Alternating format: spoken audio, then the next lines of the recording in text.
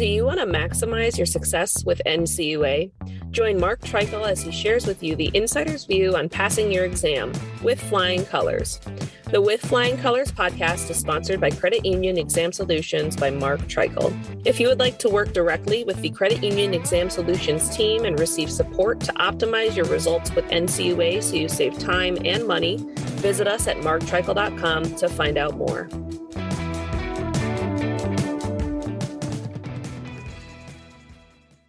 Hey everyone, this is Mark Treichel with another episode of With Flying Colors. Happy 2023, Happy New Year. This is the first podcast I am recording in 2023. And I want to take a look back and I want to take a look ahead on some things here on the podcast and some things at NCUA, and then just a general discussion relative to how those two things might mix together. So it was 11 months ago that I launched With Flying Colors, the podcast, and my goal at the time was to do a weekly episode.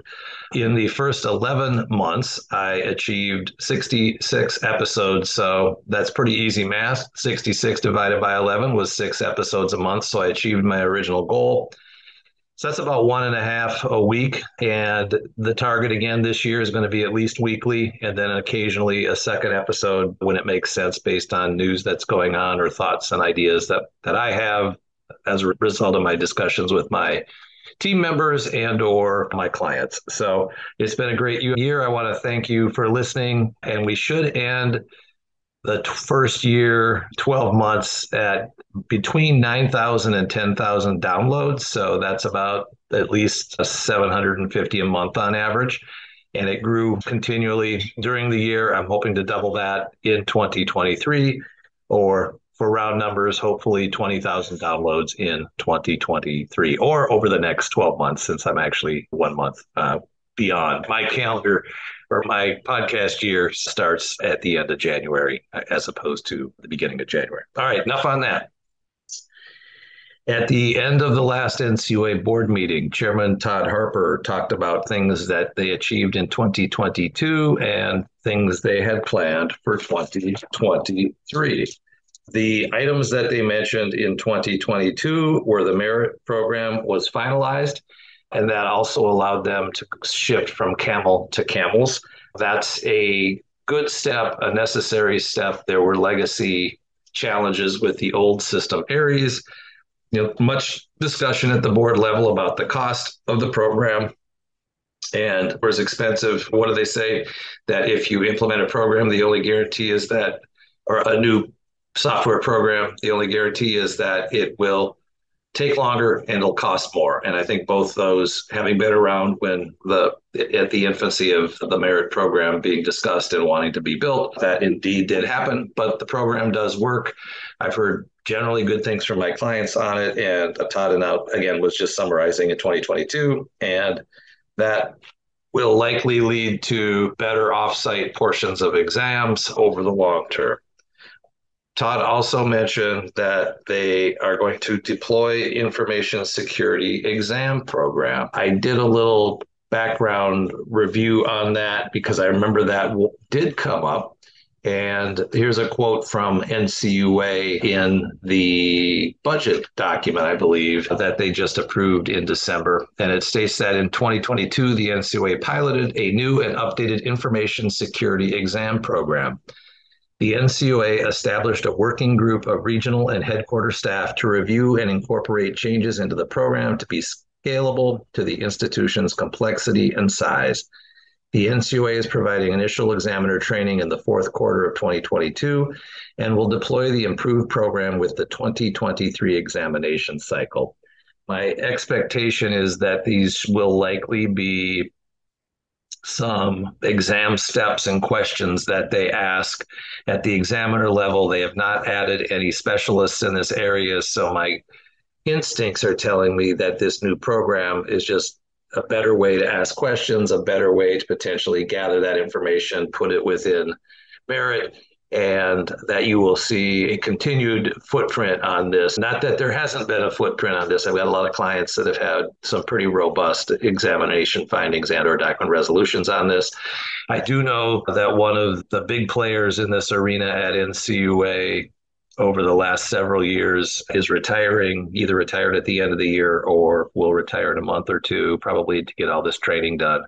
And that'll be a big loss at NCUA. But again, this is something you'll see a continued increased footprint by NCUA with this new program being launched during your next exam, essentially. Todd talked about chartering 4 new credit unions, which, boy, going back for many years, that's probably the highest in 10, 15, 20 years. So that's an interesting development and a good one. I think NCUA should continue in that arena and charter as many as they can, because even if they fail, the cost is so minimal to the insurance fund, it's irrelevant. And if a few of them make it, I think that's a really major achievement, particularly if they can serve members of modest means. He also mentioned the risk-based capital standards being implemented. Finally, that took quite a bit of time. Those rules that were approved were essentially in place or proposed before I retired, and also before one of my team members, Steve Farr, retired, because he wrote most of that. Generally speaking, it's a good change. And I'll just leave it at that. If you have any questions relative to implementing it and how it might impact your credit union, reach out. They talked about the simplified CECL tool that they launched, which I think is going to be good for small credit unions. I don't have a lot of feedback from credit unions in particular on that. And I will say that as much uproar and fanfare there was on this topic, it seems to not be that big of an issue from the conversations I've had with my clients. They also, in 2022, moved ESIP Treasury secondary capital subordinated debt for many credit unions, which turned out to be a 30-year opportunity to have very low-cost subordinated debt. And in light of what's happened since everybody applied for that program and where rates have gone, anybody who was wise enough to pursue that is looking even wiser now, because the cost of secondary capital or subordinated debt has gone up because of what's happened with the Fed rising interest rates. Todd also spoke about what should be coming to the NCUA board meeting soon in 2023. He mentioned the interest rate risk ceiling for loans made by federal credit unions. My recollection is that will probably be capped at 21%, although theoretically they could have it at 18%. But I'm hopeful that 21% is where they'll land on that. And you could probably expect that at the January board meeting, since he mentioned it at the December board meeting. He also mentioned NCUA's annual performance plan, and that will be in the January board meeting. My recollection on that is they need to do that legally by February, and they always strive to get it done in January, if not at the December board meeting when they do the board budget. Now, the annual performance plan for NCUA links to NCUA's 5-year strategic plan. And it also links to something I did a podcast on last year on enterprise risk management and NCUA's risk appetite statement. And when I did that podcast, there were some questions as to why the enterprise risk management risk appetite statement didn't have a lot of details in it. And that's because NCUA puts those details in the annual performance plan. Now, that's about a 50 or 60 page document that, again, links to the strategic plan. It establishes missions and goals and all sorts of things that the board's going to be looking at this year and how they're going to measure that. And it's also linked to whatever happened in the budget in 2022. So I always like to look to that document and see if there's a few nuggets that you can pick up on, some new priorities, or if they're not new priorities, at least priorities that have been elevated. When that document comes out, when the board votes on that, I'll give it a read, and I'll probably do a separate podcast on that topic. There's also going to be a request for information on climate-related financial risk. Now, this has come up in a couple sentences in either a strategic plan draft or in budget draft, I believe in the draft for the 2022 budget, and has not really gone anywhere. But I'm hearing, well, and Todd mentioning it means he has the opportunity to get it on the agenda. To get it on the agenda means he has one of the Republicans that's willing to vote to put it on the agenda, and perhaps both of them. But this is a very Democratic or Republican, generally speaking, tied topic. So that shows to the cooperation that the board has right now. And that's always a good thing when there can be people meeting in the middle on things. I'll be very interested in reading this and seeing how they frame it up to credit unions to request data on this topic. Todd also mentioned field of membership. And, that's always a heavy lift. I don't know if you'll see that in January, but hopefully, interesting things comes. Do you do it in February before GAC because you want a big announcement? Or if it's not going to have as much teeth in it as people at GAC might want, maybe you'll see this item slip to March. My guess would be that they're targeting either February or March. My guess would also be that it's going to be great to see them nibble around the edges. It would be greater if they could hit a home run on the field of membership side, but the challenge with that is to hit a home run, you need changes to the Federal Credit Union Act. And, ultimately, when credit unions are allowed to say that phones are your branch, that will, to me, be when you can signify victory on the field of membership side of things. But of course, the American Bankers Association and banks in general will fight that night and day. And I also believe that doing that would probably be a bridge too far as it relates to the current version of the Federal Credit Union Act. So while I'm hopeful there may be some positive things in the field of membership proposal that's coming forward, I'm also kind of a bit of a skeptic that it might not go as far as people are hoping when they hear that there might be change. All right, so that kind of summarizes some things that Todd spoke about. Now, other things that happened in January and here in the first quarter is NCUA comes out with their priority letter to credit unions on what their exam priorities are going to be. I know we always try to get that out in December, but for some reason it always would land in credit unions in January, even though the year has technically started. And last year, NCUA released this letter on January 18th, which is 10 days from when I'm recording this right now. And in that letter, I'm not going to go into great details because I did a couple podcasts on that right out of the gate last year. NCUA went from 7 or 8 priorities the 2 previous years to 11. The letter got much longer, and yet at the same token, they did not expand staff substantially or in any real way. So when you have, a 30-40% increase in priorities, but you don't change your resources, that means that some things, while you say they're priorities, it's hard to actually make them a priority. One of those examples would be they added electronic payment systems as a risk. I'm going to take a drink here to wet my whistle. Electronic payment systems, and they added specialists last year, but they didn't get the specialists hired until the end of the year, so there wasn't really anything that got added last year to the priorities, but it signaled that was going to be something they're doing, and once they get these people up and running, that will be a priority that you're going to have to deal with. Now, another takeaway from that old letter, so looking back and then looking forward, is that they had interest rate risk and liquidity discussed at the bottom of the letter. So interest rate risk was the 11th listed priority out of all the priorities in the letter. And by the way, the first was loan quality and such. So loan quality, because they were expecting potentially from the pandemic that loan losses would be increasing. So they put that number 1. That didn't happen. I think it was a good anticipation, but the reality is it didn't happen.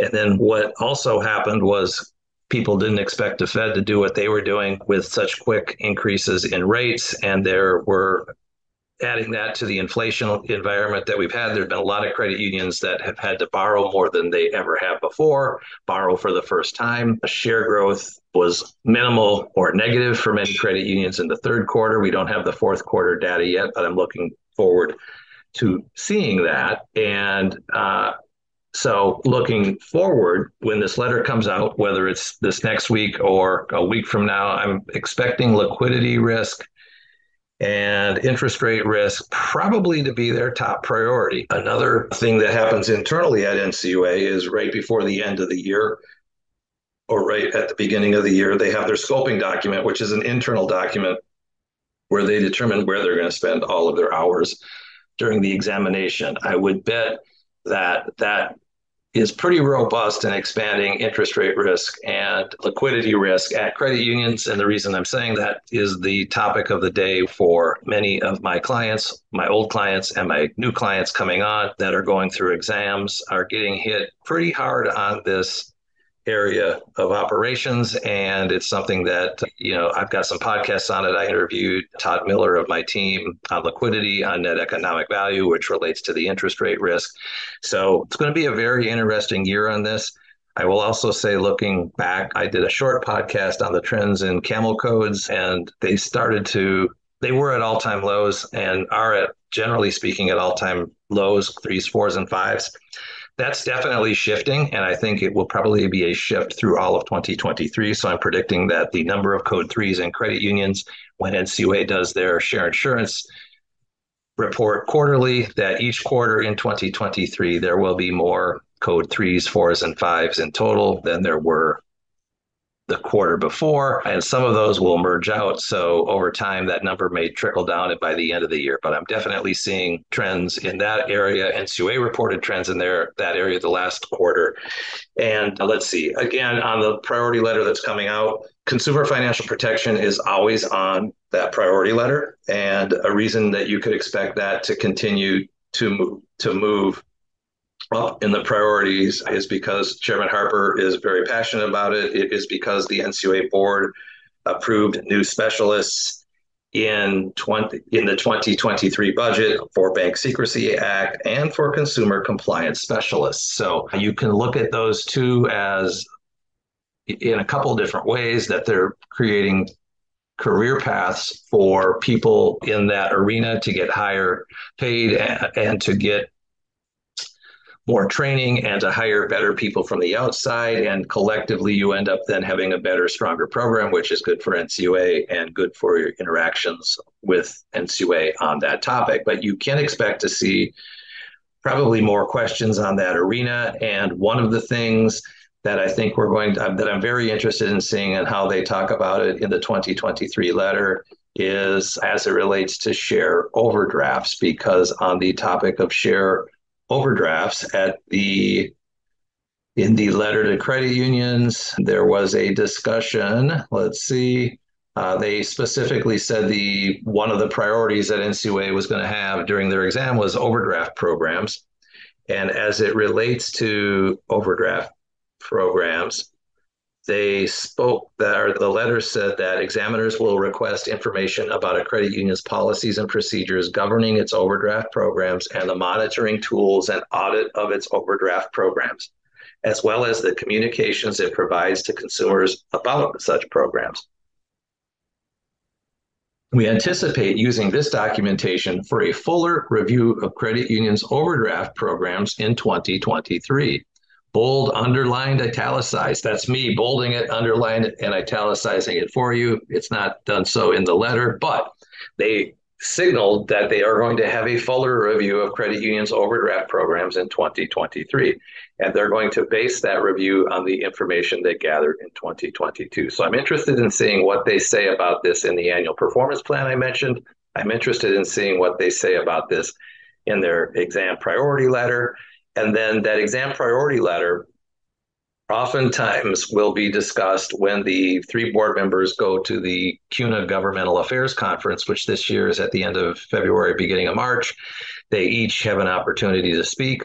Last year, when Chairman Harper spoke, he recited what I just told you about the overdraft program and what they were looking at doing on consumer compliance. So I think we'll see something in the letter to credit unions, and I think we'll see Todd speak to this most likely at GAC. So you should be looking at, your programs in that regard. And, there's all sorts of stuff out there on what's going on with the CFPB on this arena, with banks going away from it. And it's something you really want to make sure you get ahead of. And I'll probably do something on the CFPB arena here in the first quarter, but once I see what NCUA is going to do on that relative to that. Another takeaway for 2023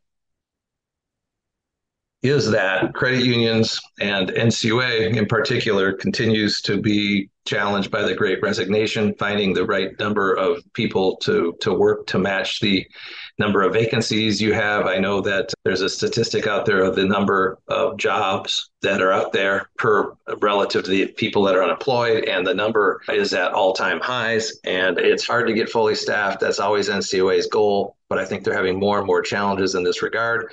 I've seen some impacts on that in exams that happened at the end of the year, where NCUA was wanting to finish them and needing to finish them to meet their goals and objectives. And the exams were perhaps drawn out a little bit longer. And then we had some that were a little bit rushed at the end of the year. And when that happens, you don't get the opportunity to provide the appropriate feedback to what's in the report, because again, everything you get should be a draft. When you're working on document resolutions, when you're working on examiner findings, et cetera, you should have the opportunity to influence that language, those due dates, and other things that might be stated relative to the fact pattern until that led to the examiner findings and document resolutions. So I'm expecting hopefully that NCUA in 2023 will be able to do the hiring to get their staff fully staffed. I think that's a lofty goal in the world that we're living in. The other issue is, as we potentially or are in a recession, I think we're going to again see the camel codes degradation. Many examiners have never been around during a recession. And as a result, they're going through some more difficult conversations than they've had before. And that can lead to potential kerfuffles, as they say. So in summary, 2023 is going to be interesting on many fronts. I'm looking forward to communicating with you via this forum, at least weekly. I've got some exciting guests to announce soon that I think you will really enjoy and will add value to the listener. Lastly, I mentioned the downloads. I appreciate you listening. If you like it, please leave a review on your favorite podcast app. And please subscribe if you don't. I understand that from the data that about half of the listeners go in and listen to an occasional episode and half of them subscribe and download them. And I would love it if you would subscribe so that you could listen every week, or at least see what the topic is to decide if it's something you want to listen to. All right. Well, that's it. 2023 is here. Thank you for listening. And I look forward to an interesting year in the United States, an interesting year at NCUA, and more importantly, an interesting year in your credit unions. Thanks again for listening. This is Mark Treichel signing off with Flying Colors.